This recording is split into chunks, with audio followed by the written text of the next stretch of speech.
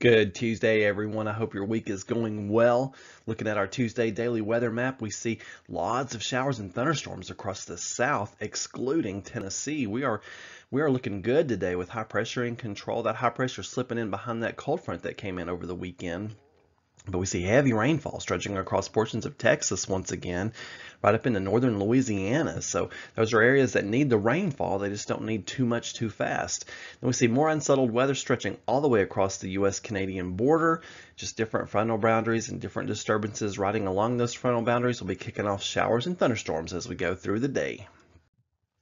Looking at our 5-day outlook, looking good today and tomorrow. Then Thursday, Friday, and Saturday, we have to introduce a chance for showers and thunderstorms.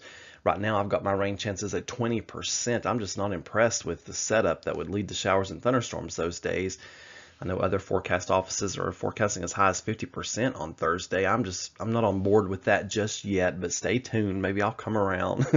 But maybe I would increase chances to 30%, maybe, but you get my point. It's just not going to be a washout for by any stretch of the imagination. It's just going to be a chance for showers and thunderstorms starting on Thursday with highs in the low 80s.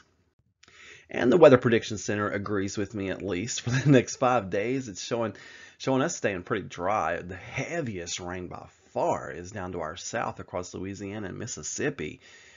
I guess some of those folks could use some rain, especially as you get farther to the west of that rainfall.